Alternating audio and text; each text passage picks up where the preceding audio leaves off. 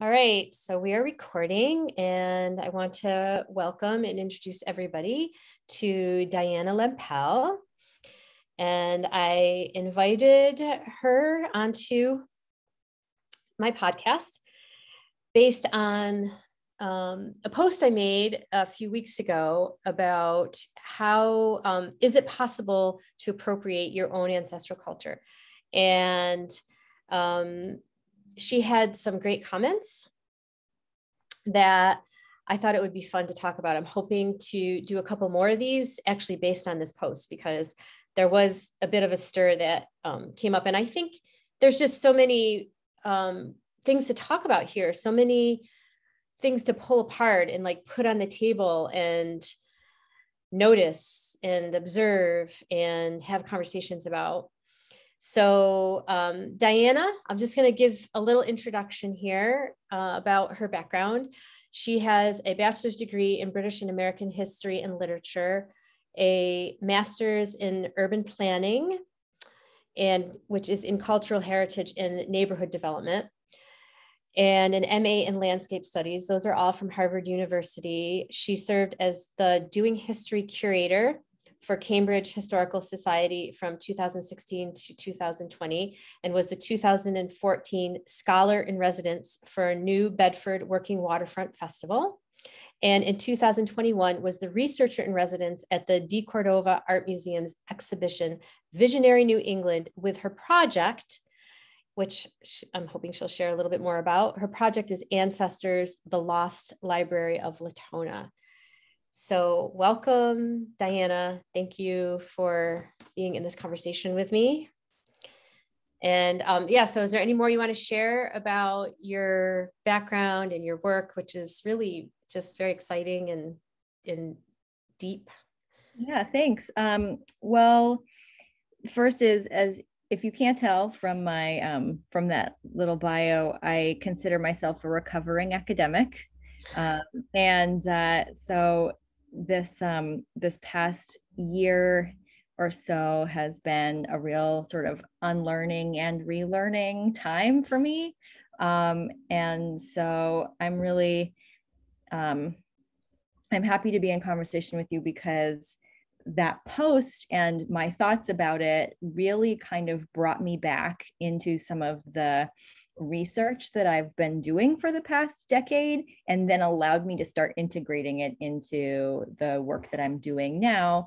I kind of think my true alma mater is not Harvard, but is the Oral History Summer School, led by Suzanne Snyder, created and led by Suzanne Snyder in Hudson, New York, which is where I learned about how history is embodied and how it lives in the voice and in people and also in communities.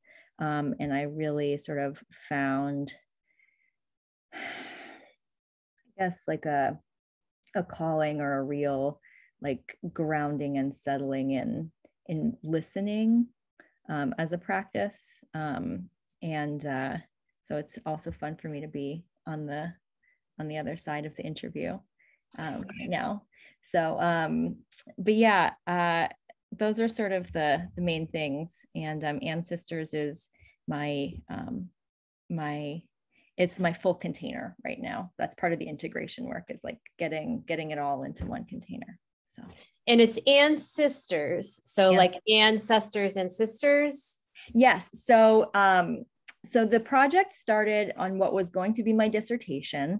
I was beginning to study the women of transcendentalism, and the way that they lived in space, the places that they made together, both the physical spaces that they were in together, their kitchens, their drawing rooms, the school rooms that they ran, but also the imaginary space that they lived in together, that they made for themselves. And my sort of primary muse, who actually is my fifth cousin, 5 times removed, Elizabeth Palmer Peabody, who was amazing and is one of my like ancestors of the mind or spirit. She had this vision when she was young that she imagined a long line of women in white robes, the Puritan women, her ancestors, of women coming onto the American shores and settling. And they were in this long line and they were wearing white robes and they were all named Anne because she had misheard the word ancestors as a child and thought it was about sisters who were named Anne. Oh. And she relays this story in a lecture she gives to kindergarten teachers, because she was the person who brought kindergarten to America. And it was part of her whole life's work had in it the idea that doing history is women's work. And so it's a great pun and a great image, and it contained kind of everything that I'm trying to do, which is, on the one hand, this sisterhood, this ancestry, this feeling of like lineage, and the responsibility to hold history and tell it and communicate it to the new generation. But it also has all of the problems, it has settler colonialism. It has like the erasure of the violence and the erasure of patriarchy and all of these things. She kind of wanted everything to be nice. Maybe she was a Libra sun or a Libra moon because she just wanted everything nice. She wanted harmony. So that image holds both the really beautiful part of this work and the really challenging part of this work together. And so that's why I chose the name. That's great. Yeah, I love it. And you and I have a shared history, our shared heritage, actually. So you're Italian American. Do you want to share some of your ancestry? Yeah, sure. So I grew up identifying as Italian American. My nonni is of Sicilian and Greek heritage, and my nonno is from northern Italy, and near Udine and in Friuli.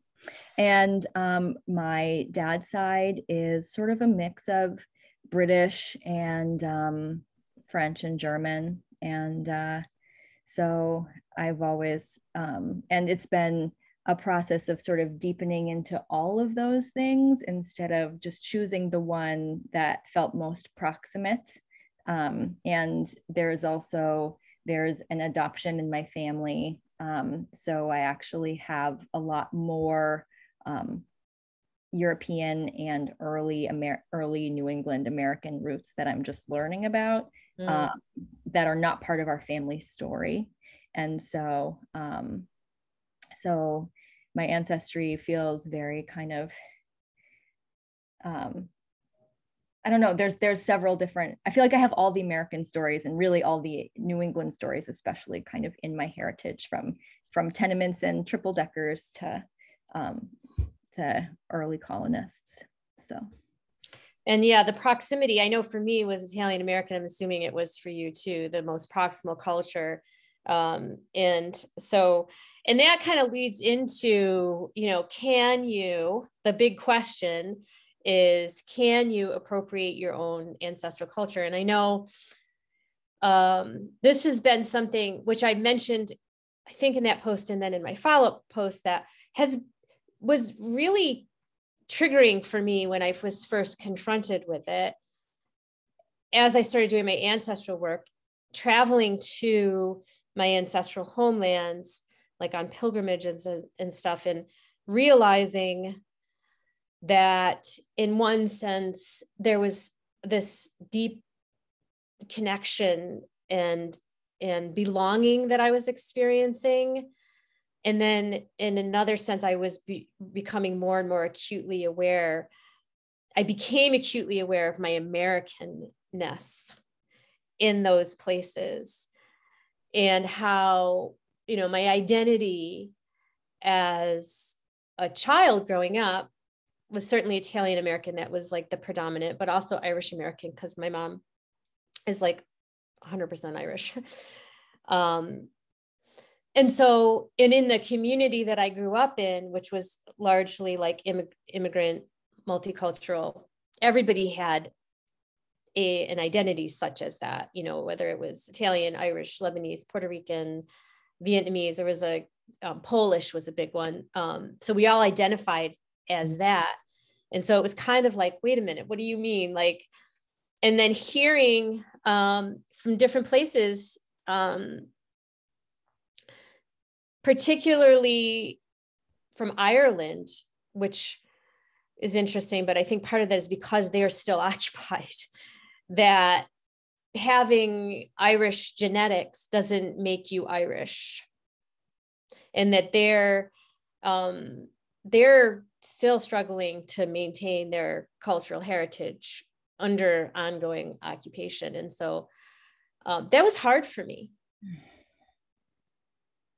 But it was part of my work. You know, it's kind of like what you were saying with like, well, I can't just have, I am a Libra sun, by the way. I'm a Libra, yeah. Are you? Yeah. Okay. But you know, you don't just get, I mean, Libra's also like this, because like you really can only let that one side of the scale go down so far, and eventually it's going to come back up and slap you in the face. And it's like, you know, and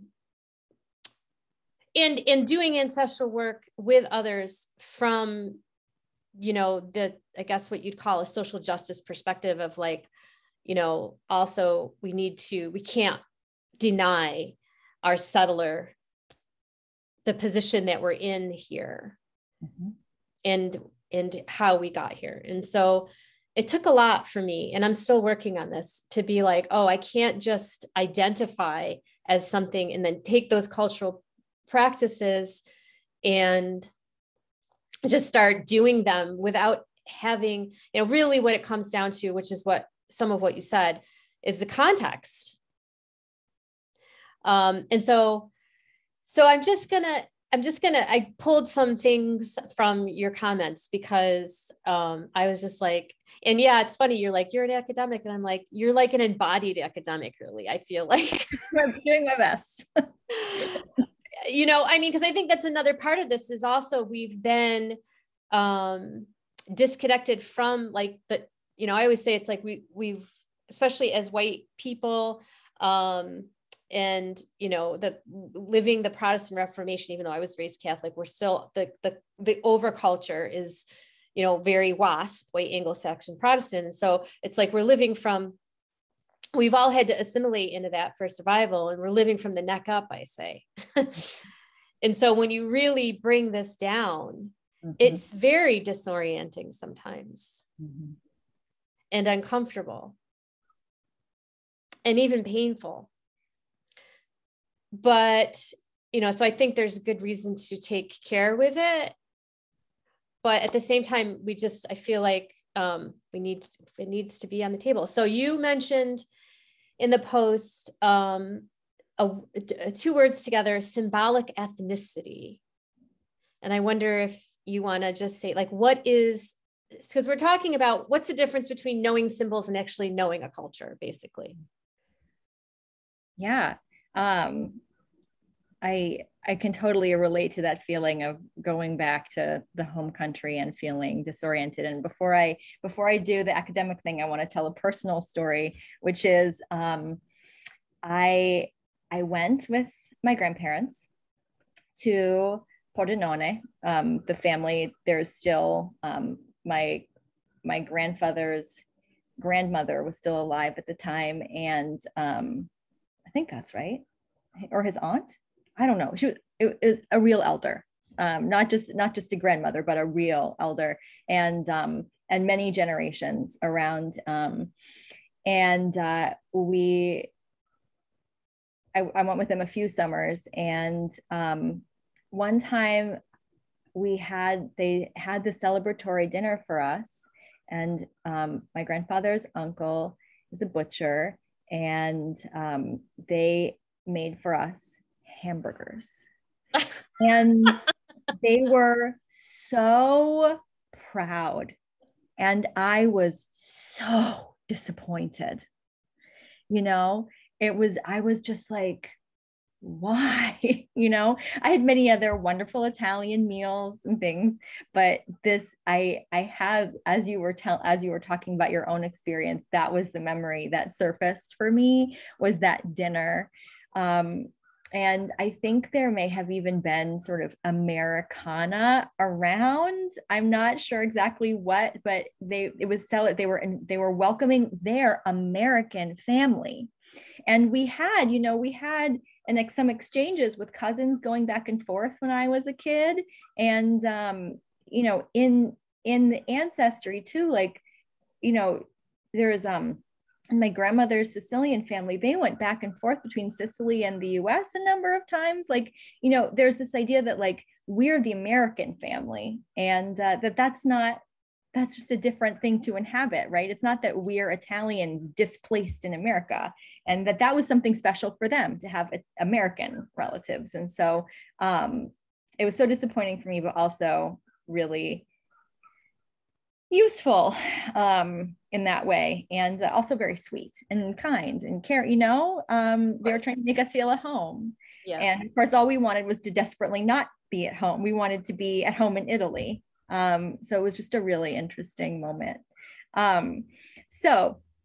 Okay, I am a sophomore in college. I grew up in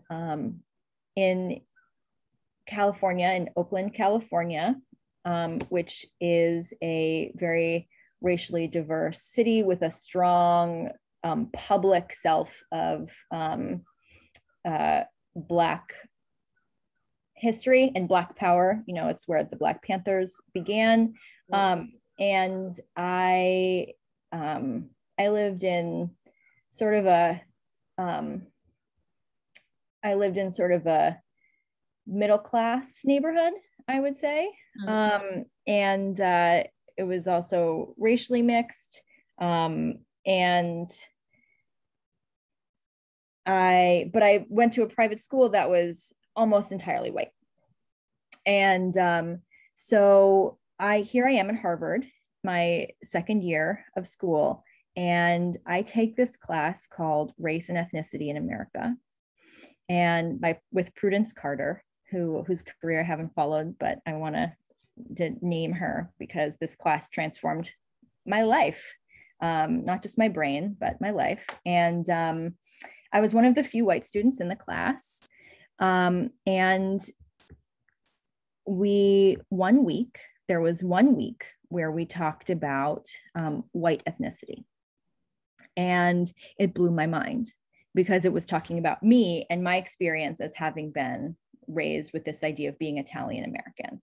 And I remember one last personal story to weave into this. I remember in high school once, I posted this in one of my ancestry posts when I was celebrating Parentalia in February. But I remember in high school once, this classmate turned to me, and I envied her so much because she was 5th or 6th generation San Franciscan. And that felt to me like such deep roots. And I always envied that so much. And she said to me, I wish I was something like you. She meant Italian, like how I talked about how I was Italian. And she said, I wish I was something like you. And that really stuck with me, the sense of like how she felt like she was nothing. And I was something because I was Italian.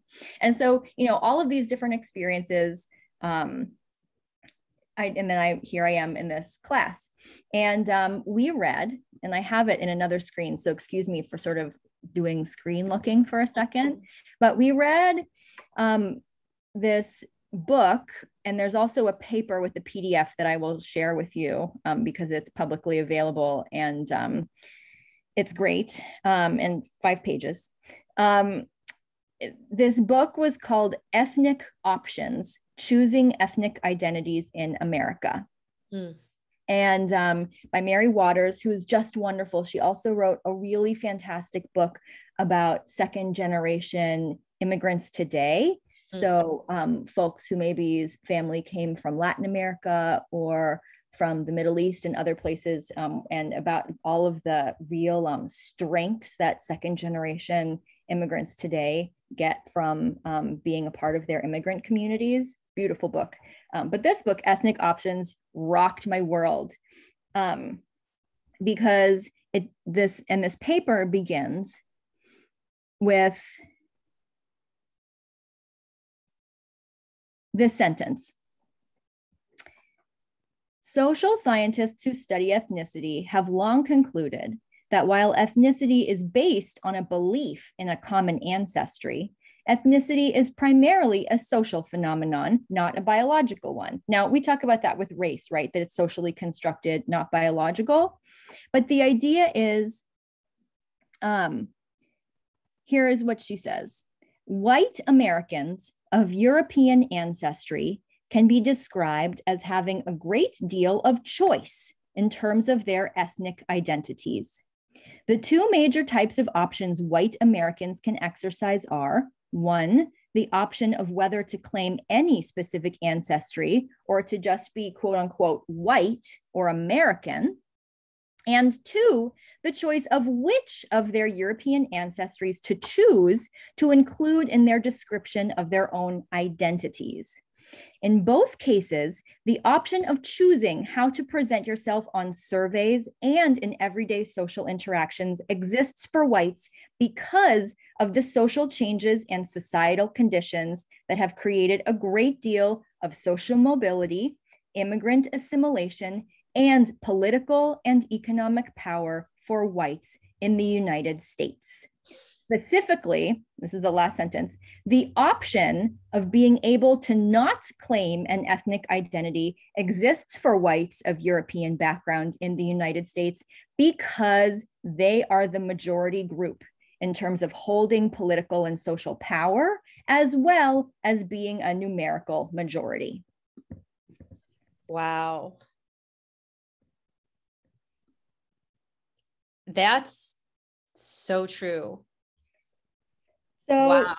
So here I was yeah, thinking to myself, oh my gosh, like I'm not Italian, German, French, English American. I'm Italian American because I chose, and I got to choose because my whiteness has given me power and status and the option. Because you could have not chosen that. You could have chosen. I could have chosen white also, right? And sometimes, right. You know, and so the fact of having those choices is amazing. Now, my bisnono, who was an immigrant, who was an illegal immigrant, an illegal alien, and was run out by the immigration police from several cities before he landed in sort of rural central coastal California, Santa Cruz Mountains. He didn't get the choice. Right. Ethnicity for him was not symbolic, right? He was Italian. And during World War II, he was threatened with deportation. You know, he and my bisnona lived in fear until he got his papers. You know, he was, you know, barred from many, many jobs unless the foreman was willing to take on the risk of having someone who didn't have immigration papers on their team. You know, for him, it wasn't a choice because he was not yet assimilated. And so the thing is, you know, he is my bisnono, but I get a choice. Right. And that to me, and so there's two things there. The first is that choice bit, the choice and, you know, privilege is the word that we would use now. She didn't use it in her write-up, which is kind of nice. I feel like that word that work because it's from 1990, doesn't have any of the buzzwords that we use now. So it's like, it feels very clear. Yeah. And laden, you know, privilege is a big problematic word now. Yes. Right. So it doesn't have that, right. If that term feels good to you and works in terms of helping you understand, great, but she doesn't use that word. It's just about options. So that's one thing. But then the other thing is about the difference between an identity and a culture. And that was the thing that I think you and I in dialogue kind of got to, was this sense that that symbolic ethnicity is an identity about me and maybe my family. Like I tell my kids, like, your Jewish ancestors or your Italian ancestors, and it's about our identity. I hope they have an identity about it, but they don't live in a culture that's Italian or a culture that's Jewish. And so I think your question about appropriation has to do partially with, like you said, context, in the sense of like, what is the difference between having an identity and having an embodied experiential sense of being part of a culture? And there is just no way, as Americans, as people who live in the United States, the so-called United States, Turtle Island, this colonized place, there's just no way to be in this place without that hyphenated cultural experience, and that was, she uses the word hyphenated, and that's like, that's, you can be hyphenated or unhyphenated. We get to choose hyphenated or unhyphenated. And I just think that that is a really important thing. And then the next part is that, like, being part of, what does it mean to be part of unhyphenated white culture? And, that's to be assimilated, right? Is to say, like, I get to choose to be assimilated. And I think part of this work for me, I feel like it's about de-assimilating in a way that says, basically this idea, like, my nono was an illegal immigrant. Not like my nono came from Italy, bootstrapped himself up to being, and now I get to have the option of being white or not. But it's to say, I am present with the experience of my bisnono, and I too, care. I still care about immigration and the immigration police and, all of that stuff. And so, like, that's what de-assimilation kind of means to me, and that's what the ancestral work is kind of for. But I think it's also about, like, so it's about, like, getting back to the idea that, like, I have an ancestral culture too, and we're not, sorry, I'm getting all off on this tangent, but it's something like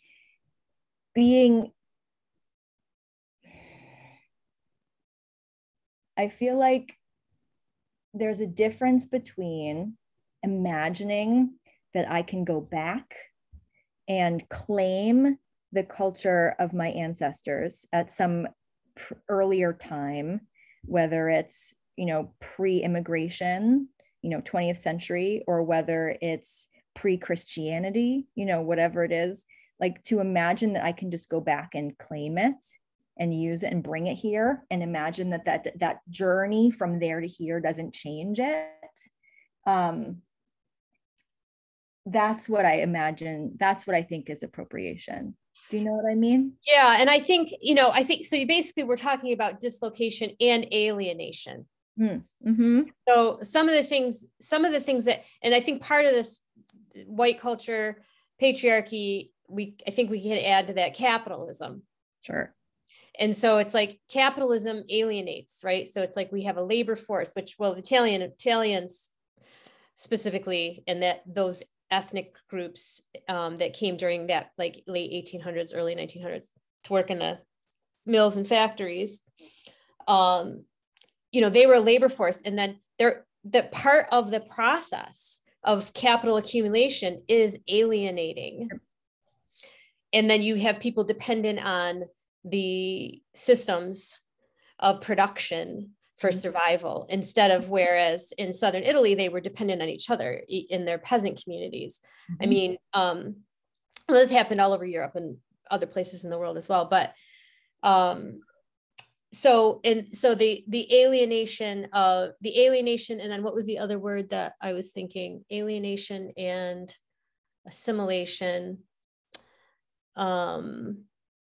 Dislocation, was that the dislocation word? Right? And so then you're right, and so then you're extracting. So So, but there was an organic process. And to me, that's part of the ancestral work, is like, there actually wasn't, and my Biznona went back and forth, I guess they did that. I'm like, I can't imagine doing that. Like, No, she went back like 7 months pregnant with my Nono and had Calabria, and then he got stuck there because of some of the immigration stuff that was happening here. He was born in 1914 and didn't leave until 1928 because they couldn't get him out.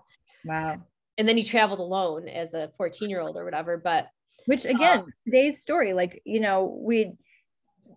being present with the stories of immigrants today is like, and refugees and migrants and evacuees, like those stories are in us too. Well, I know. And that's where some of it, and I think that's also part of my work has been as a white person, as a second generation immigrant myself, is saying to others, particularly Italian Americans, hey, it hasn't been that long since we were doing this. And then in my Irish lineage, it's like, we washed up here. I mean, we didn't have paper because everybody, well, we had, our ancestors came the right way, and it's like, I mean, not really. I mean, the Irish, they were half dead. They like washed up on the shores in Boston and New York City. And, they were dragged onto the railroads and enlisted, and, there was, or they, skipped ship. My great grandfather from Ireland jumped ship and ended up in New York. And then, he was illegal. So to me, some of it is, well, what, so now we're here and we've been disconnected. What happened? Mm-hmm. Right? Like, how did we, and then how did those cultures change? And what do we have? What we have some symbolic ethnicity. We have an identity perhaps. And that was when I sort of stopped at some point identifying as Italian, and even my work is like Italian folk medicine, which I still use sometimes, but now I'm adding Italian American folk medicine because that was my embodied experience. Yeah. I think like, and there's another story. There's a family story about my Nono going back to Friuli when he was young as a kid. And he said at some point, he said, "Sono strac," and everyone burst out laughing. And what he was using was the dialect to say "sono stanco," I'm tired. But they had kept the dialect, and they burst out laughing because no one said that anymore. No one said that anymore. But in his family in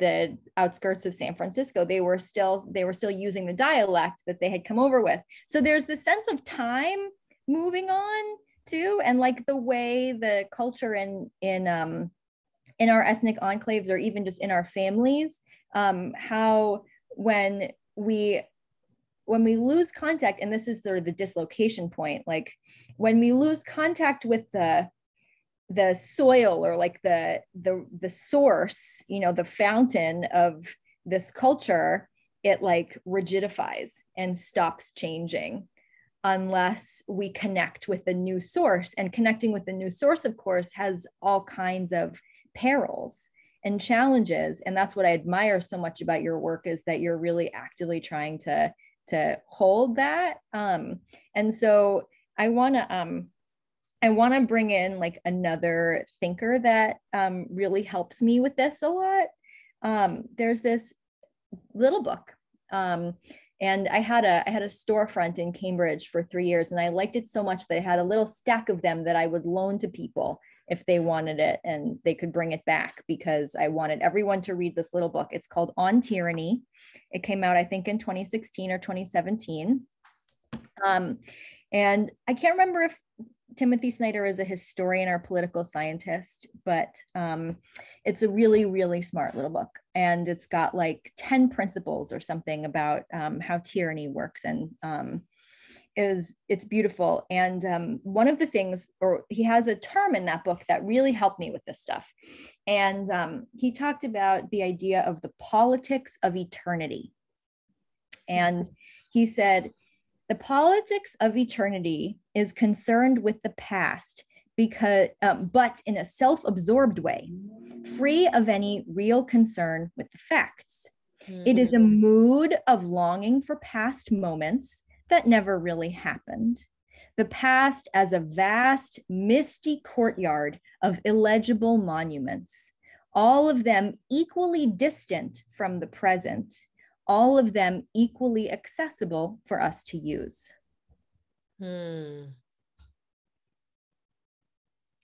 Yeah.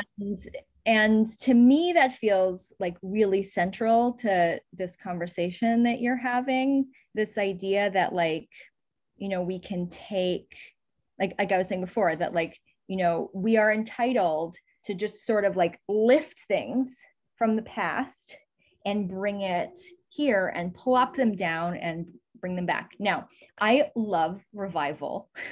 Like in my Instagram profile, I like revivalism is one of my, I've been obsessed with revivalism my entire life, but especially in all of my research has an element of this. And I love to do it too, now that I get to do things beyond writing books, and which I never did. But beyond writing, now that I can do things, not just write, I love revivals. And, but there's this tension in this urge to revive, and this urge to bring things back from the past, which is that like, the term that historians use is ahistorical. When you take off like all of the stuff between there and here, you take off all of the entanglements back there, and you just lift it up and bring it here and say, it's a thing. You know, you imagine that like you can just lift up. I mean, imagine in a museum, right? You see an object, you know, you go and you see a case and there's an object.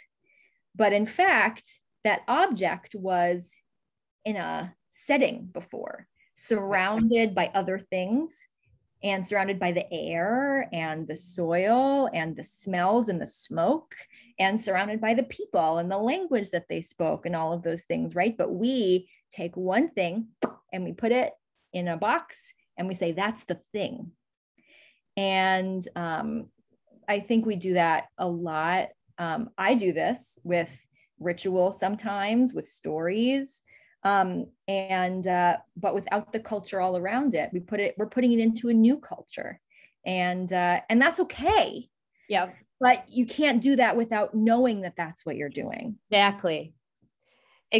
And that's some of what part of where that post was coming from was not, okay, so yeah, sometimes we are going to, and sometimes we are going to need the identity, or we're going to attach, we're going to latch on because we're human and we are seeking emotional stability and we are seeking belonging. And this gets into the psychological ideas of secure and insecure attachment. And it's like, we are insecurely attached. And so we're going to like, you know, and maybe that's okay, you know, and that's okay. That may lead us into, it's okay if we don't stop there.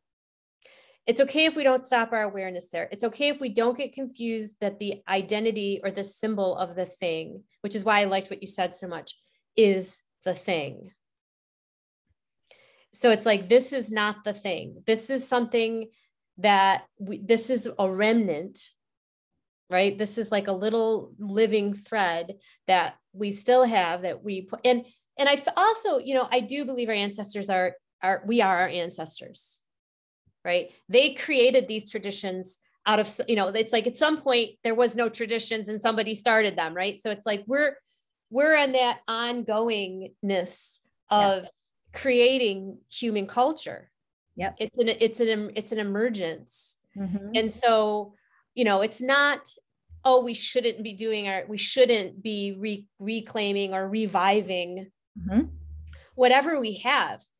It's just knowing that there's a difference between the symbolic and the identity of something and the actual embodiment or being in the context of something. And then, you know, the question is, you know, how do we contextualize it? And I don't know, but, you know, it's kind of like you said, that's my work. I feel like it's like, well, how is this going to like play out here? Because, you know, the descendants of Europe are not going back to Europe, yet there's been irreparable harm caused by their presence here. So we can't continue living in white supremacy. And I mean, 300 years ago, we could, I mean, it's just like, it has to stop like 300 years ago, really. And so, so yeah, I guess one of the questions that came up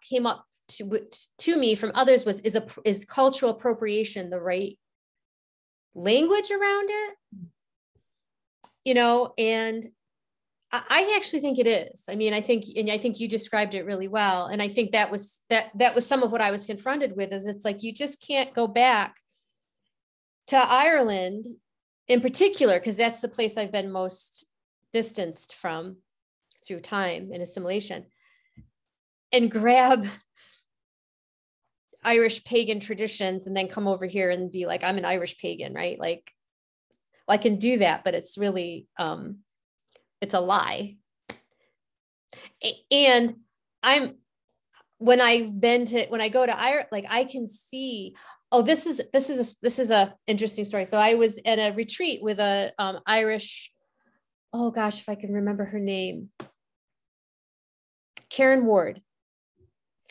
And she has an organization in Dublin called Slí an Cra, and I'll put it in the notes because I'm sure I am not pronouncing it right. Anyway, I was at a retreat she was leading in Massachusetts, and I was talking to her, you know, about famine trauma basically, and, you know, just how feel like I'm still living that because of what you said. Like, it stopped, we left Ireland, and that's where Ireland left us as well. Yeah, and you didn't get to integrate, right? Like our lineage didn't get to do so. In attachment work, there is this process called like match, mismatch, rematch. Do you know about this? Mm-mm. So like the idea is, so I have little kids, and so let's say they say something, and I totally don't get it. And, you know, they want to go outside and then, you know, have a drink and have this particular drink and then come back in and watch TV or whatever. And I misunderstand it. And I go outside and I say, okay, it's time to have your drink and watch TV. Let's go inside. And they melt down, they lose everything. They drop to the ground, they kick and scream. And I'm like, and like, I don't know what's happening. And, you know, their needs are not being met. They had an expectation, which is very close to a need at this time in life. And, they weren't heard because they wanted to have their drink outside, let's just say. And so they settle down, whether they do it themselves or I help or whatever. And then I say, oh, you wanted to have your drink outside before we go inside. I forgot about that. I'm going to go inside and get you that drink, and we're going to have it outside now because I didn't remember that that's the order that you wanted it in. Mm-hmm. You know, that's rematch. Like some huge number of our human communications are mismatches where we just miss each other, right? And especially, you know, when you start having, like I was saying before, when you have like really loaded terms or jargon or something like that, or just, you know, from my experience, people who come from two different fields and use similar words, but they don't mean the same thing. And everyone's got like layers and layers of things that they've read and thought and lived that go behind the words, you know, so some huge percentage of our communications are mismatch. And it's the rematch actually that creates stable attachment. And so what happened, like, I'm just thinking now that's what you're describing is like, you know, we didn't get, this thing was linked. That's the version where I picked up my kid, took them inside and say, I said we were going to have the drink and watch TV. Right. That version. That's like kind of what, I mean, in a way, like I'm just thinking about it now, but I kind of feel like maybe that's a little bit of what the immigration experience is. And you never got to rematch. Never got to say like, oh, like these things happened and then new things happened and then things changed and then this happened and then that happened. It's like, nope, solid break. Now we have to go do this other thing. And we have all these new traumas, on top of that. That never got assimilated or integrated. We got assimilated. Yeah. The trauma never got integrated. Yes. And then in an animistic sense, that trauma takes on a life of its own. Yes. I mean, it becomes this being. And so then, my theory on white culture and some of the ongoing violence and harm that's being caused by white supremacy has to do with these unintegrated ghosts, really, and so my ancestral work actually came out of anti-racism work. Yep. Like I did that. Well, I did psychology, did group dynamics and nonviolent communication, which is where I learned, I don't know how anybody communicates anything to anybody. Yeah. Right. Like with our the communication skills that we're trained in. It's like we're just constantly not communicating. Yep. And not listening to each other. And then I realized, I can't really, and then my work with plants, I can't really ever be here without understanding and knowing and becoming aware of what I've lost, my personal history, as well as my ancestral history. So the other thing that we don't know, most of us don't know. All right, like we don't know what I know this. I knew that my Nono stories about Southern Italy. I didn't, it was later in life when I realized about the Risorgimento, or the unification of Italy. Yeah.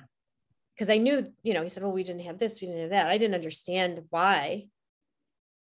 Because I didn't get taught Italian history. We get taught American history here. Well, nobody I knew was here when American history happened. And it's not saying that we shouldn't be taught American history, but that had really no relevance in my personal or familial lineage. So I feel like that's part of it, is like, okay, that does exactly what you said, creates a stable attachment where it's like, okay, even with the discomforts and the pain and the loss and the reality of being in a position of white settler here, that's stable attachment. Yeah. Right? It's like, oh, okay, now I can see. Now I know, I don't know where we're going with this, but I know at least we've got some semblance of being oriented to where we are. And that's where it's like, so I don't know what it would have been like to have been born in Italy or to have been born in Ireland. Then I would have, that would be a completely different embodied experience, but mine is here. Yeah. That's right. Yeah. And I like, one of the things that I've done a lot of work, because I went to school for urban planning. I started thinking about this stuff in terms of neighborhoods and communities, not in terms of individuals. And part of my integration work has been this, getting to the personal, internal, and familial level, and thinking about trauma and how it's lived and not just how it's expressed in a neighborhood or a community. But I think spending time with loss is so important. That's something that you said. And I think like one thing that I see a lot, because a lot of this work that I've done has been in a field called public history or public humanities. One one of the things that I've experienced a lot is that the way we want to talk about history or heritage, and actually some people use this word, use history and heritage to express this difference, is celebrating the past, right? Like that's sort of that's what we do. We celebrate the past, we honor the past. And of course, like we honor the dead, we honor our ancestors. But like, and so that's sort of the heritage mode. And the history mode is to try to understand and what we call perspective take, and do exactly what you're describing, which is like put ourselves in the shoes of someone else with all of the threads that connect us to the wider world, right? And you know, in the soil and the air and the smoke and the plants and all of these things, right? And that's history work, right? History is a process of imagination, but not a self-absorbed, ahistorical imagination where you're sort of imagining things as you want them to be based on now, but instead a real process of really trying to imagine the texture of things. And I think that there's a lot missing. I think we skip the loss and grief step a lot and go straight to repairing, whether it's in neighborhoods that are experiencing the violence of gentrification and displacement, or whether it's neighborhoods that experience urban renewal and like the true violent displacement of having their communities bulldozed, or whether it's, you know, something more subtle, like, you know, your over generations, your family left the ethnic like first they left the homeland, then they left the ethnic enclave, you know, and now it's just you and your atomized family, or you and your atomized self and your friends on the internet who share an ethnic background, you know. Like, you know, starting with loss and grief, I think is like really underestimated. But that's like, you know, you mourn the dead, you know, you have to, or else they don't get to be ancestors, right? You know. And since each of, like you said, since each of these attachments in each of these places in an animist worldview is a being, you know, we have to mourn the being that is that community, or mourn the being that is that street, or mourn the being that is that Sunday parade band that went down the street, or whatever it is. And I think one of the things that I've noticed is that when a community experiences the feeling of loss, so I'm going to go back to symbols for a second. So when I had the privilege of working with Laura Orleans and the New Bedford Working Waterfront Festival, she's a folklorist, and she runs this, now it's actually a heritage center in New Bedford, Massachusetts, which is one of the most valuable, if not the most valuable fishing port in the continental US. And this festival celebrates, this festival that she started in I can't remember what year now. But anyway, she started this festival and then this heritage center for the fishing industry. And it was really interesting because the celebration began in the context of loss. You know, whatever your opinion is about the fishing industry, there, you know, the ecological degradation of the oceans and government oversight of the fishing industry and changing economic conditions, the consolidation of the fleet, which was further enabled by the government regulations, and also changing structures, kids going to college and not staying to be in the family business, you know, all of these things, immigrant assimilation, all of these things were creating a real sense of loss of this really tight company town feeling that this waterfront had. And it's called a working waterfront festival because the industry wasn't gone yet. It wasn't, Mystic Seaport or one of these places where there's like a handful of picturesque, lobster vessels going out. It was like, it's a real fishing port still. And Laura realized as a folklorist that like, this is a point for narrative intervention. Like this is a point where like telling stories and keeping this and telling the story of the culture was really important. But they'd already lost so much. They had lost, there had been a strike in the 80s that was busted up, in the whole like strike busting era, and the union was busted up, and the whole system of how fish was sold on the waterfront changed, and no one would talk about it in the beginning. And so she noticed the relationship between celebrating what was still around and making space for letting the grief come in. And it was a really important thing. And what I started to notice was, and this goes back to the symbolic idea, I started to think back about my other projects. I wrote my thesis on this produce market in Boston, which had been around for 100 years in the current state and had been going for like as long as there was a waterfront, like informally. And it was mostly Italian Americans historically, like in the 20th century, who were the vendors at this produce market. And it has this very like salty Boston immigrant like culture. And if you know Boston and its history, there was a big highway that went through it, bulldozed one mixed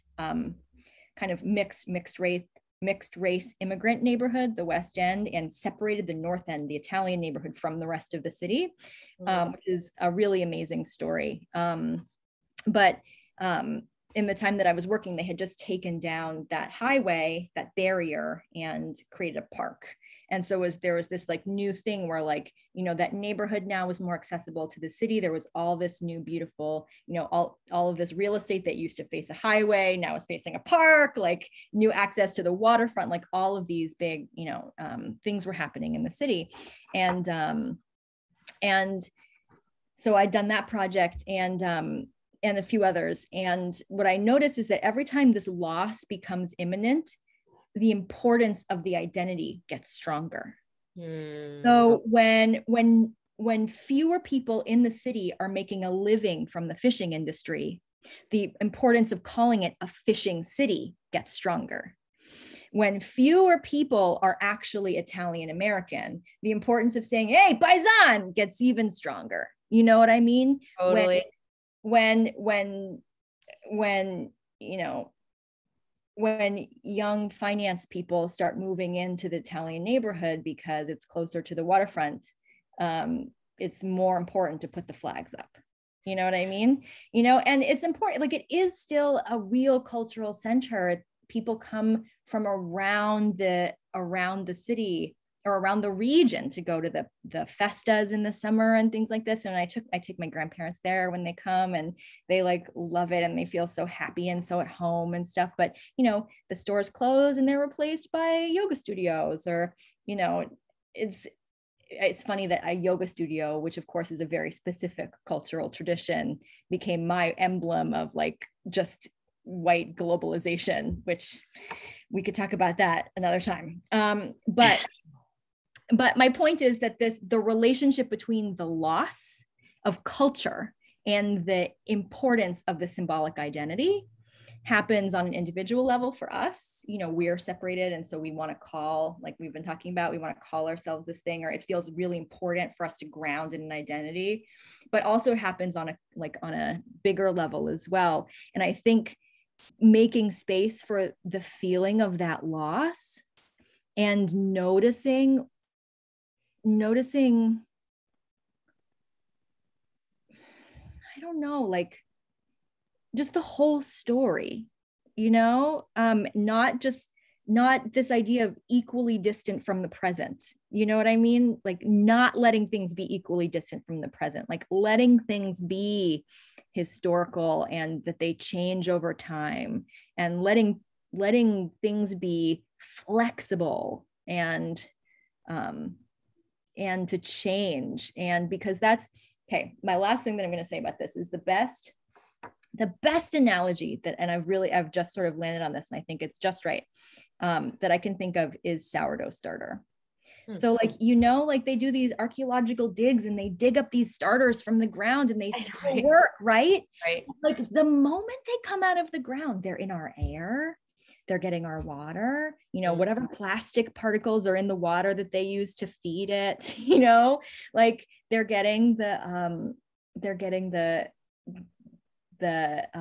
grains that they're fed, whether they're GMOs or not, whether they're, whatever hybrids they are, or whether they use emmer wheat, that's a heritage grain. And, but like, whatever it is, that it came from that starter. But the moment it comes into contact with being revived, it changes. Anything else. The moment it comes in contact with anything else.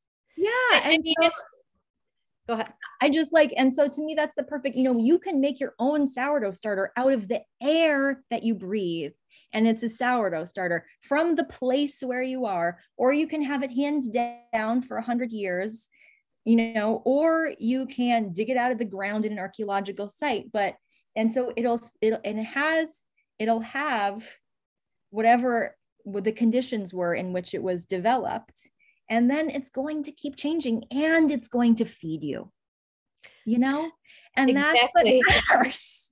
That's the most hopeful thing I've heard. And I mean, that just I feel like you just landed on everything for a minute here. Like you just said, oh yeah, all sourdough start.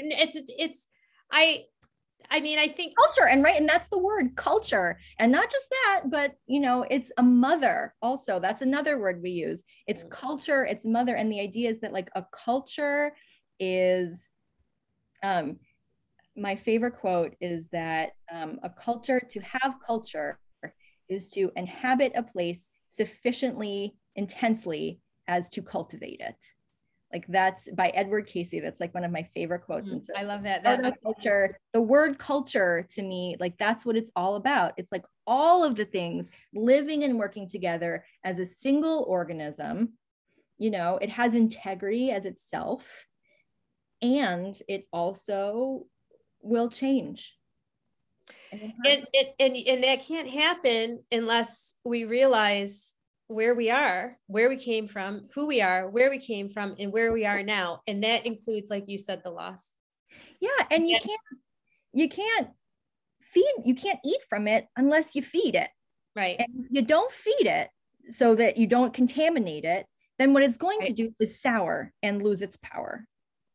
So you have to feed it. And in feeding it, it changes and it becomes part of your place, whatever it is. So if any Sicilians are listening right now, I'm sure they are. For Welsh English folks in the home country, I am looking for sourdough starters from the places where my ancestors immigrated from, so that I can bake with the mix of their places in dialogue with my place. Because the starter I made wild here, which is cool. Actually, my son made it. I should say that.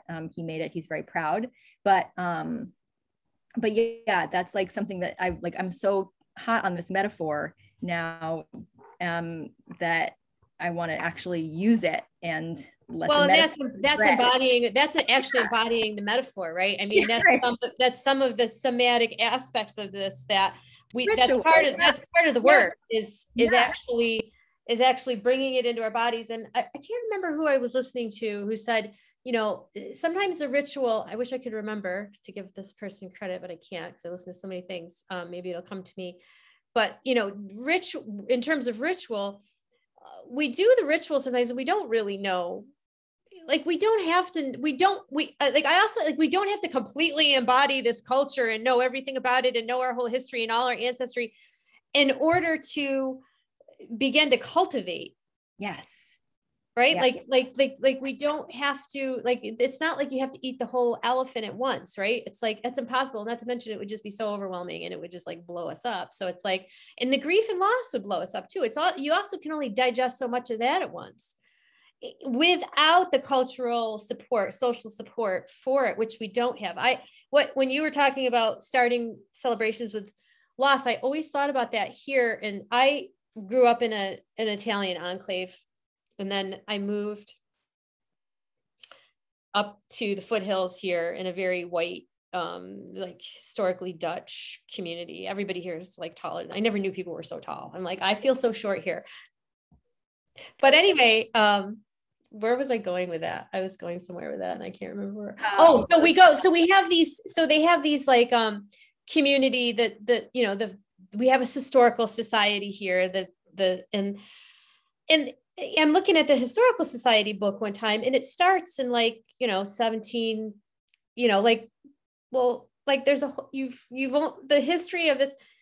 And then I always feel like we do memorial parades. My kids were in the band and we had to go to memorial parades and veterans and like all these, and, you know, we start with the Pledge of Allegiance and, you know, all the things. And it's like, never do we mention the fact that there were people that were murdered and pushed off this land. Like, and I'm not saying we have to like make it really gruesome or anything, but I feel like there should always be an honoring at the opening of any ceremony of, here, for instance, would be the Haudenosaunee, the Mohawk people. Like we never think them or the ancestors of this place. We always start with 1752 when the first colonists arrived in. Yeah, that's why I think a couple of things, like that's why I think the Wheel of the Year is so powerful, like and because different times of year and different observances can be container. I was going to use the word container, like, you know, a crock or a culture has to live in a crock. It'll just melt or it'll just like die and like blah and dry out if it's not like held in something, right? So it just keeps giving this metaphor. But the container of ritual is really important, especially for something hard or something really big, right? So that's you know, the Wheel of the Year gives us time. You know, you don't have to do it at every single thing. You can have just straight up celebration, right? But you can also have times of year that are for grief. You can have, you know, I was brought up for part of my childhood with Jewish traditions. Mm-hmm. And I think the Jewish calendar moves through this sort of up and down of different kinds of emotions in this really beautiful, powerful way, you know, where you have Yom Kippur, you know, but you also have Rosh Hashanah, and those are really close together because they're so heavy, right? Rosh Hashanah is the apples and the honey and the sweet new year, and you want it to be so sweet that it drips from your mouth and you lick it off your fingers. It's so like special. But then you have Yom Kippur where you really go in and you say, you know, I have fallen short of the person I want to be, you know, and you do that, you do both. And same with Passover, right? Like it's this very like solemn but also joyful holiday.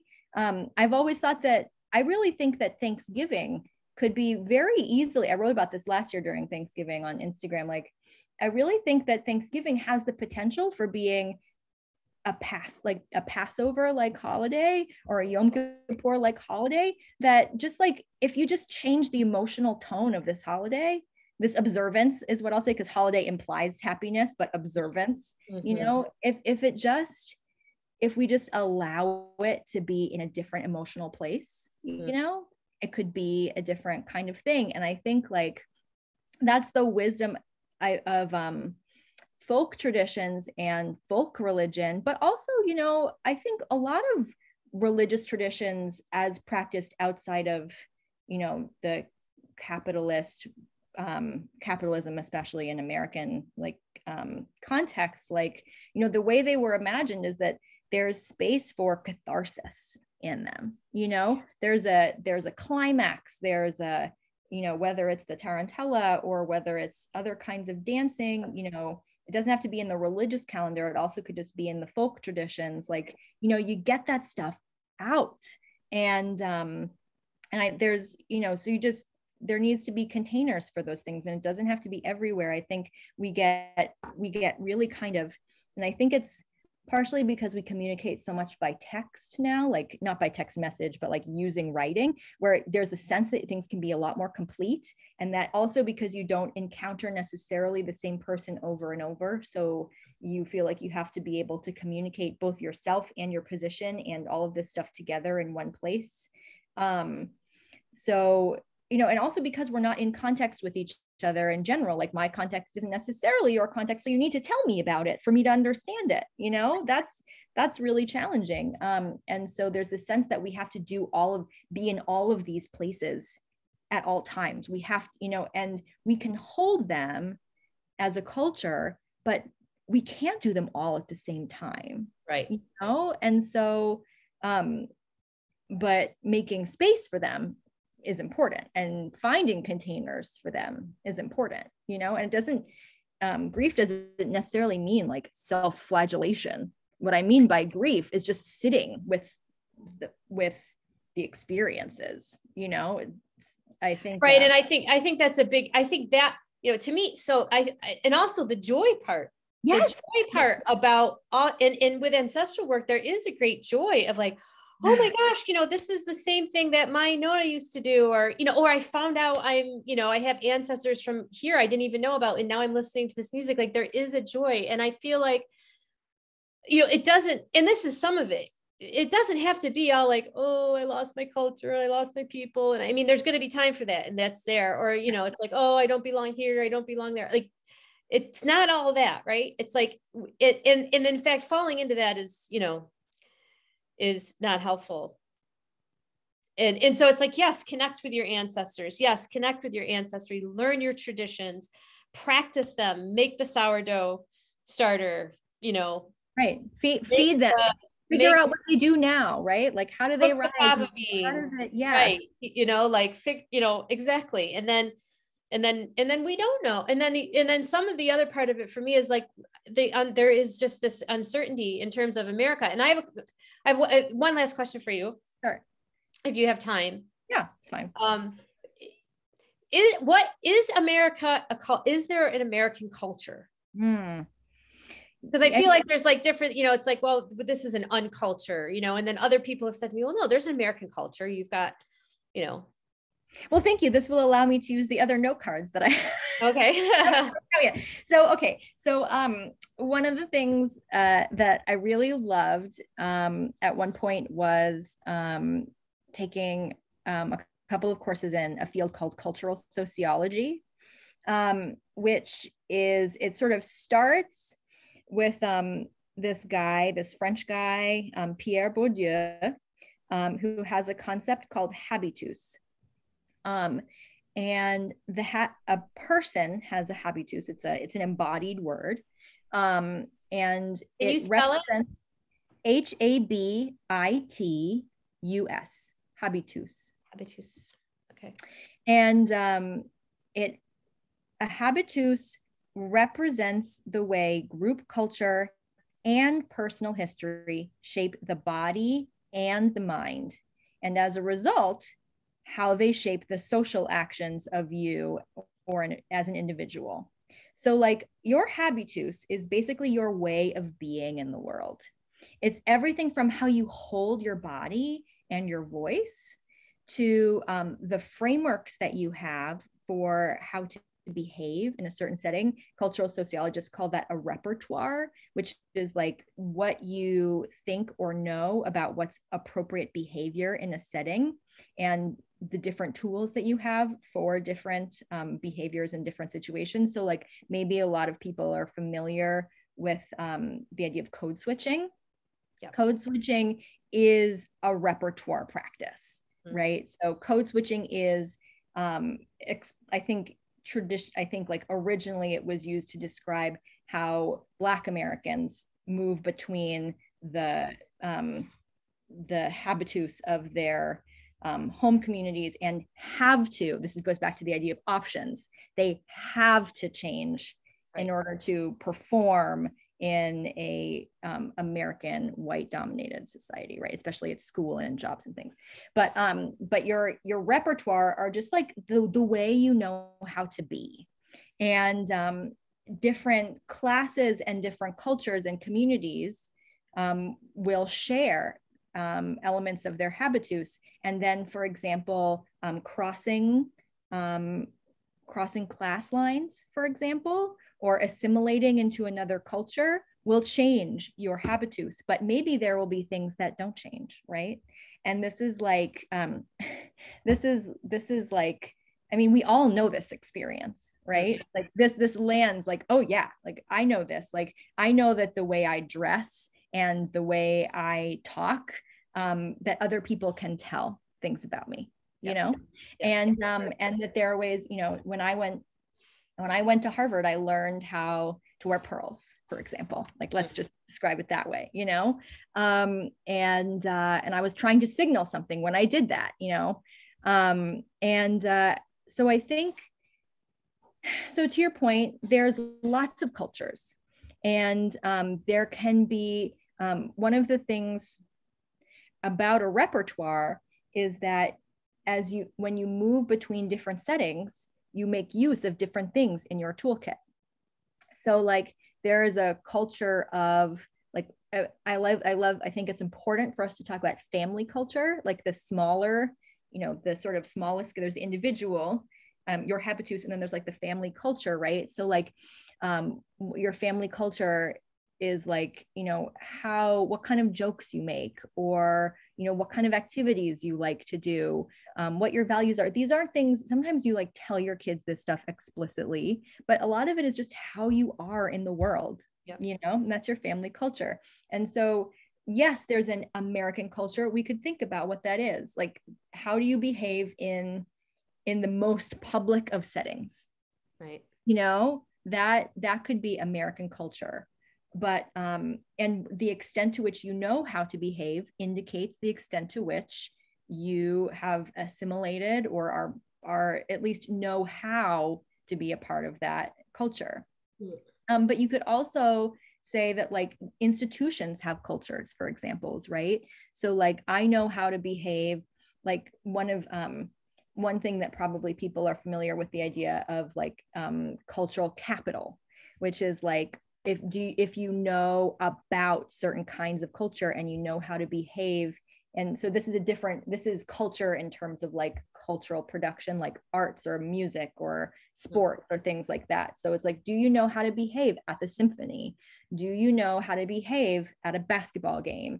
Do you know how to behave at an Italian Saints Day festival? You know, like that's your cultural capital. And I use those different examples because traditionally we think of like high culture and lower culture as being like in a hierarchy. And certainly Bourdieu, he came from France. And so some of the critique about it, about his work, is that he really saw it this way, and implied that habitus was really like a sentence of like where you sit in the hierarchy of things.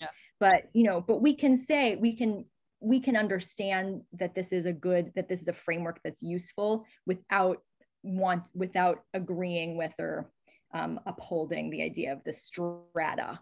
But the idea is that like knowing how to behave in different contexts is your cultural literacy, your cultural capital. And so I think that we sort of make culture, like you said, we make culture all the time. And the way you do it is with the other people around you all behaving in certain ways, right? And bringing it to the idea of behavior and actions, I find really useful because it gets us out of this really like values laden way that we talk about things, which isn't bad. You know, we need to talk about values, but like when we're in each other's presence, which is not the same as online. And it's interesting, like, I think there's a culture of Instagram, for example, that's different from the culture of Twitter, and different from the culture of TikTok. And there's even like, there's cultures or subcultures within that, right? There's you know, wellness Instagram, or there's like architecture Instagram and whatever it is. And like, they have different cultures too, but there's not a whole lot of idea about behavior because we don't behave, we just type and scroll. And most people don't see us doing any of those things unless we actively engage. Whereas if you are at a concert hall, say, and it's your first time at a classical music concert, and you thought really carefully about what to wear, and you ask people beforehand about what to do when it's happening, but you can still feel really uncomfortable, is my point, and other people can see you. And it's you being there and them being there together and in each other's presence and behaving and seeing that makes the culture. And so it's kind of hard to understand what culture means in the context of these digital spaces, because we only have one way.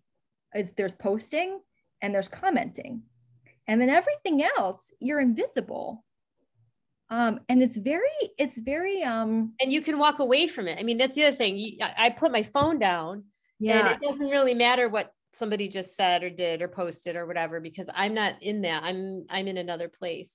Yeah. But I mean, I don't know, like you feel it in your body if it really rattles For you. sure. Oh yeah, totally. Like, right. Like, but it's almost like it's not like if my phone dies, it's right.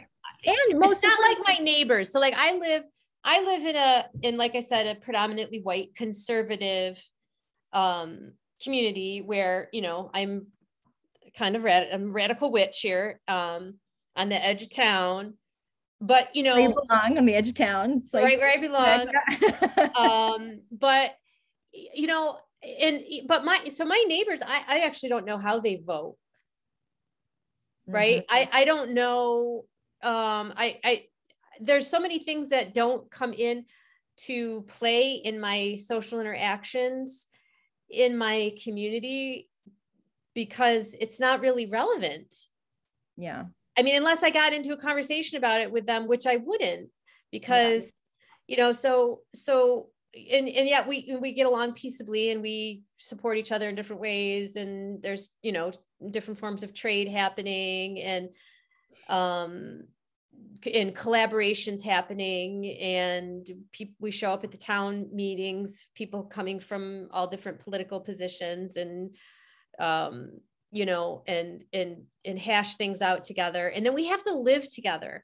And so there's also this accountability that is face-to-face accountability, especially when my kids were in school, where it's like I have to see these people like you know. And so there's also much more I feel like there's more cultural effort made to work with others in a way that's going to be more collaborative, I feel like, then.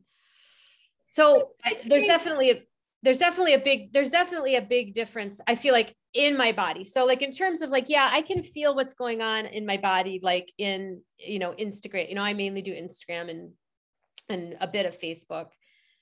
You know, I can feel that for sure, but I can also, it's not the same. Yeah. Yeah. I mean, and you know, those digital platforms are so challenging because also like the culture, the container is made by algorithms and designers, which are made by which aren't part of the culture, right? And so like there's things about it, like the fact that it's a square, you know, that we didn't choose, you know, and that's a really different kind of thing. But what I want to say is you might argue that, or you might say that the culture of your neighborhood is to not talk about difficult things for the sake of getting along, you know? And yes and no. I mean, definitely right, there might be, but really it's not. And part of that is because this is not this is where there's differences, right? It's like, this is a poor community. It's we're peasants. And there is a lot of, there's conflicts, and there's people calling on people's dogs, and somebody accused the Amish of stealing something from their front lawn and getting their other dog pregnant. And, you know, and my neighbors in the town council, and, you know, we had a confrontation at the town board meeting where things were, there's not a lot of pretense here. Yeah. And some of that is that I feel like that's one of the endearing things about I'm in this like hill foothill. It's kind of, it's very Appalachian, even though we're in New York State, but it's kind of got that. There's not a lot of pretense as well. Yeah. So maybe you would say instead that the culture is to focus on like the immediate community needs and issues. Yes. Like not to extrapolate out to wider topics. It's not abstract. It's very focused on like what do we need to be to each other? You know, what are the challenges that we have and things like that. That's part of insulate. I feel like that insulates us from some of this outside, some of the bigger outside issues, because it's like, I have friends that are part of the Green Party, which I totally love the Green Party, but at the same time, my critique always was, I just don't think it's actually going to speak to a whole bunch of people who aren't thinking about, they're not thinking about the climate crisis for better or worse, because they're dealing in a more immediate crises. Yeah. Of getting food on the table. Yeah. And I feel like any climate culture has to go beyond environmentalism in conservation if it's going to appeal in a political level to the majority of people who are poor. Yeah. Yeah, right. And that goes to the idea that, like, you know, there's a political culture and there's a journalism culture. And when you have mass media, you consume the culture of those places and the assumptions that they make and the words that they use. And then when you see like, you know, you talk about code switching or having a repertoire, but there's also dissonance, right? Like how do we resolve it when something that we encounter in one cultural framework that we exist in disagrees with or is dissonant with another cultural framework that we're in? And that's like, and what do? Do you fight it? Do you try to figure out how to integrate it? Do you ignore it? You know, like what do you do? And I think that's, you know, that's certainly like the immigrant experience for sure. You know, like what happens at home, like the language at home, like, do you let it go? Do you fight to keep it going? Do you like sort of, you know, give it symbolic attention, you know, like how do you handle that? You know, it's a really challenging thing to live. And then what do we let go of? Yes. And I feel like that's always a big question for me is, you know, there's things that we're just going to let go. We're going to let go of. And your descendants can pick them back up again. Right. I think also, like, you know, we focus a lot on ancestors, but I've really been thinking a lot about how, and this goes back to the sourdough analogy, but also just, you know, it's really important. Like, our descendants are the other half of the story. Right. Totally.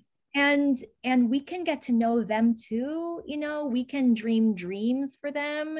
They're going to have our DNA and our ancestors' DNA in them. And those of us who've birthed children, our descendants' DNA is in our bodies too. You know, our children's like cells change our cells. And so like, I think, you know, I was thinking about this and how like my noni and I, like she, you know, she's from city people. You know, they lived in Boston, like first in the North End in those, you know, in the tenements, and then like in ethnic enclaves in the suburbs. And she's, you know, I've been telling her about, you know, I'm like outside digging up roots or whatever it is. And she's like, my family didn't do any of that. Like, I didn't learn any of this. I didn't like magic. I didn't learn any of that. You know, like we were so, you know, we had lost that long ago, basically. And I'm like, oh, well, Noni, like, you know, you taught me how to cook, you know, like, look at all the crocheting that you do, you know? And I said, like, that's okay. You had to do that. You know, in trauma work, we talk about how, you know, how you have to honor and like really congratulate and hold the parts of you that had to adapt for safety, you know? Totally. And like, and so I told my noni, I was like, you know, that's my job now. Like, I'll I'm doing this work. Like you did your work. Like you got us here. Got us here. We could you. stabilize enough to be able to do it. Exactly. Right. And so, they did have to give stuff up, but now I can get stuff back. And there's things that I need to give up. And maybe it's things that they did, like, adaptive things, just like with any trauma on a personal level, like things that don't serve you anymore. Like maybe there's things that don't serve us anymore that I need to get rid of. But like hyper states of hyper arousal, like chronic states of sympathetic excess. Yeah, right. There's those things, and there's like, maybe just fear and I don't know, I don't want to get too far into this, but I think like, yeah, maybe there's things that I can let go of, but maybe there's also things that will serve my future descendants that they can get back, like maybe my paranoia about the end of the world, like maybe I need to let that go, but maybe like in 2 generations, like they'll want to remember how to immigrate. And so I need to keep shepherd those stories through without being in the fight or flight place, but I can preserve the memory of that.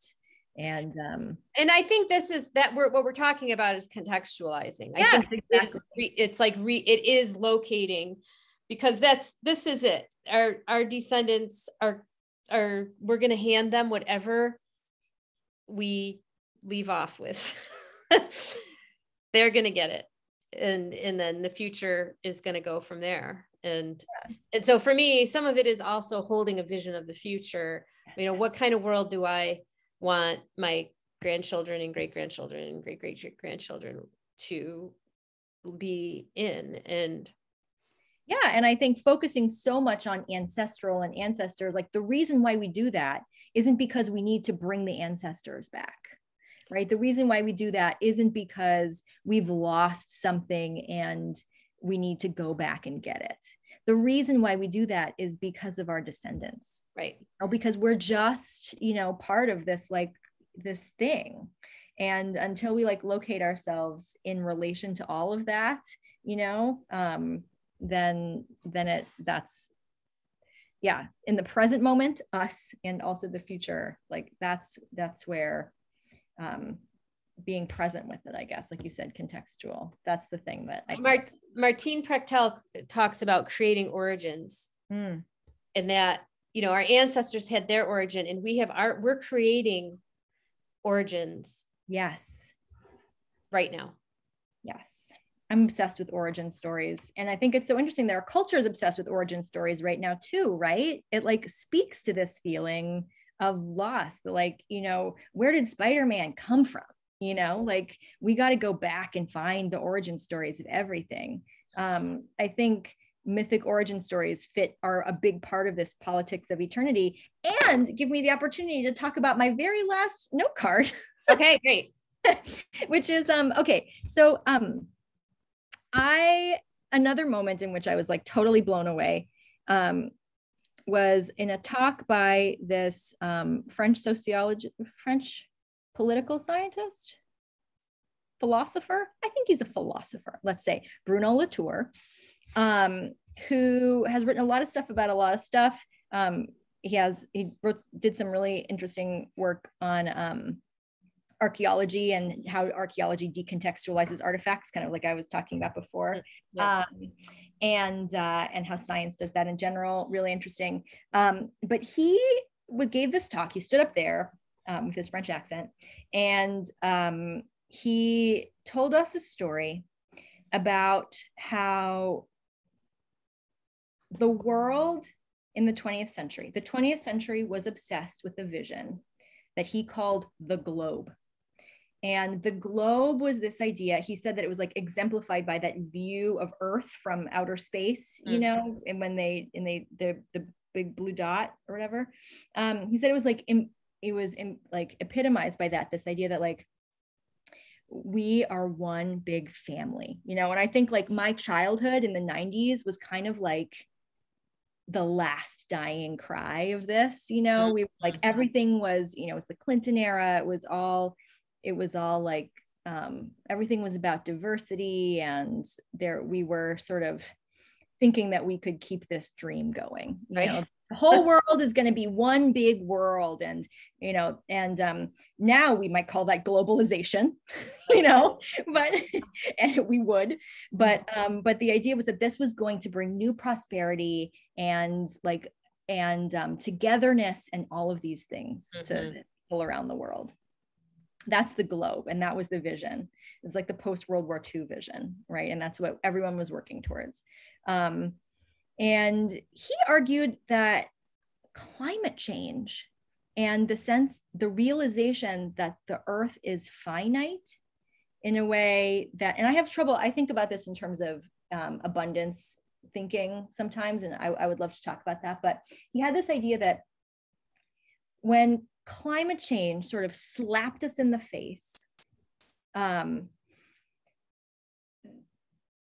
vision collapsed. And there's probably like socio-political things also, but that it was really the experience of the world being finite that made that globe vision go away. Now, on the other side of the spectrum from the globe is this vision, which will sound familiar from Timothy Snyder's Politics of Eternity, the land of old. And the land of old is this idea of just exactly what it sounds like, the sort of eternal past. That's the past that we want to stay in, because things were better there. I don't know exactly what it was, but it was better than what we have now, which is a collapsed vision of the globe. And so what he described was that in the absence of, this vision, the globe has been proven, I remember the WTO protests, when I was a kid, and it was starting to collapse, right? And we were realizing, I don't need to give the whole story of history, but, the globe collapses. Now, what do? There's certain people, there's certain groups and power interests and things that would like to keep this alive, right? Either because they still believe in it, because they haven't had the conceptual frame change of it doesn't work anymore, or it suits them, and there's both going on. Right. But a lot of us are looking back at this land of old and saying, that's what we've got. We left that behind for this. I don't want that. I want this, and this is seductive because it can be whatever we want it to be, because it's just monuments in this dusty hall that we can bring up and bring back, right? And to me, this was the best explanation that I had ever heard of culture right now. But he said that there's another model, which is what I think you are doing and what we're talking about here. There's this other model, which he conveniently doesn't deal with the gender aspect, which if I could talk to him, I would ask him why. But he calls Gaia, based on Gaia theory, which was developed by a woman scientist in the 70s. Lynn Margulis and James Lovelock. Thank you. Yes. He also mostly talked about Lovelock, which was also interesting. But he said he described it as, his definition of Gaia was a new model shared with the formerly dispossessed that is interconnected, in which human agents render themselves sensitive to their own actions. And he had all these slides about, Gaia theory, which is there's this thin band of the earth where we all live, and, we're all interconnected in this thin band on the earth.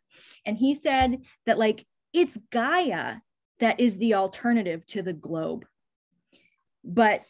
And he's a philosopher, so he stops there. But then I say, okay, how do we make Gaia? How do we bring that vision into the world? And how do we say, I understand, land of old, why you're so attractive and why I am drawn to you, but I can't, but this is not real.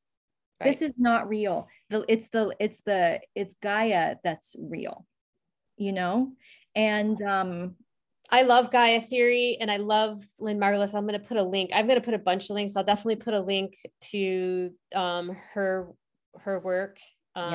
She's so good. She's passed in 2011, but she came up with this symbiotic theory of evolution, which and now all this talk of viruses and stuff, we're seeing how that it's becoming more and more founded, less and less of a theory. And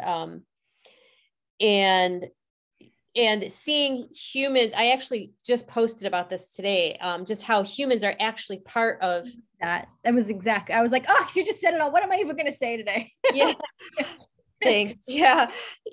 Just say well, you know, this is some of it when you spend. So one of the things I've been fortunate to have is being in a poor post-industrial community is there's a lot of wild places. And so I've spent a lot of time watching, and when you do that, I feel like, and participating in natural cycles. And when you do that, you do question some of these narratives that are human-centered. Yeah. And to me, one of the human-centered narratives is that we have all of the say over what happens to the planet. And so the collapsed globe theory really is very human-centered, that it similar to what I think some of the conspiracy theories that are going on right now with the virus and stuff, where it's like, you know, and not that anything is impossible, but, you know, to think that the only way that a virus could take hold like this is if humans had something to do with it. Mm-hmm. And it's, to me, that's the same with the global collapse theory. And some of our environmentalism goes in this direction, where it becomes fundamentalist, which we're seeing now in what's happening in the West Coast with these forests that were environmentally protected. Mm-hmm. And so human activities were kept out of them, other than, you know, little trails that everybody had to stay on. And now they're burning down because there used to be constant human activity. Mm-hmm. And so I love that. And part of that for me was informed by Gaia theory, where it's like, if you pay, and then if you look and you see what's happening, I'm no different than that butterfly or that bee or the black bear. I'm a part of this ecosystem. And so for me to sit here, you know, in my house and like, I don't want to step on anything, or I don't want to cause any problems, or I don't want to do any more damage, is exactly, it's colonial, right? Yeah. It is exactly the kind of thing that we're trying to work against. Yeah. And I like, what was I going to say? I saw a bear yesterday, so I got distracted thinking about how I saw a bear. But the idea that, what I was going to say was that I really think that thinking about beavers is so powerful, you know, that there's like, you know, I'm looking now behind like a layer of trees at a mountain that the people who are native to this land, the Pecumtuck and the Nipmuc people, called the Great Beaver. When I first heard that, so it's this mountain along the Connecticut River, and it's the story is that the beaver was not fully the beaver was changed into a mountain, but was not fully submerged by the water, so you can see like the hump of it to this water body. And you know, it's an Ice Age story that's like handed down. But what I recently read was that that beavers take on this like mythic gargantuan scale because of the gargantuan scale of their impact on the environment. Mm-hmm. And that like they are the engineers of a landscape, you know, especially a river landscape. And so thinking about beavers and like how much effect they have, you know, and that what would it mean to feel empowered to have an effect on a landscape as, you know, large creatures, you know, and different like, you know, we are like, humans are different from other animals because of the ways that we evolved. Like, what would it mean to participate in this landscape? Basically just what you said, but I think beavers are especially powerful. And that's what indigenous people did. Yeah. All over, you know, and as I said in my post today, where I am, which is Haudenosaunee territory, I mean, they were an extremely advanced agricultural society that were able to create these amazingly sustainable and abundant villages and communities and culture in relationship. And so this has been such a wonderful talk. I feel like my mind is kind of blown with some of the things that the sourdough thing, I feel like I'm going to be thinking about the sourdough thing for. I'm so glad. I feel so, and also because food has been in my work my entire life. It's been in my life my entire life, but also it's been in my work since the beginning. And I keep trying to ask, like, how does it fit in with the rest of this stuff? Does this just mean that I'm doing food festivals all the time? Like, because that was kind of where it went in the beginning, you know, am I just doing dining events? Like, is that what this is about? And it's like, no, like this, you know, this is, you're doing alchemy. You're like, it's like the operational framework for everything. And so I'm so glad it means as much to you as it does to me. Yeah. Food definitely takes on a, that's also been part of where I live here, because we're rural and we're remote. And so I have to cook, even though if I lived in a metropolitan area, I don't know that it would be my choice to do that, but we've had to be really innovative here with that kind of thing, and even getting food and whatnot, and growing food and things. So, well, thank you, Diana. I really appreciate all that you have to share, and look forward to continuing to follow you. And for our listeners, I will put Diana's Instagram, which is at the Ancestors. Is it at the Ancestor? And I will put links to your website and some of the other things that I tried to keep track of, some of the people that we mentioned and whatnot today. So yeah, there are some PDFs the ones that are like, you know, nice to read. One of my professors, my favorite, said, is it good to think with? So some of the ones that are really good to think with, I'll share, because great. yeah. Okay. Well, thank you.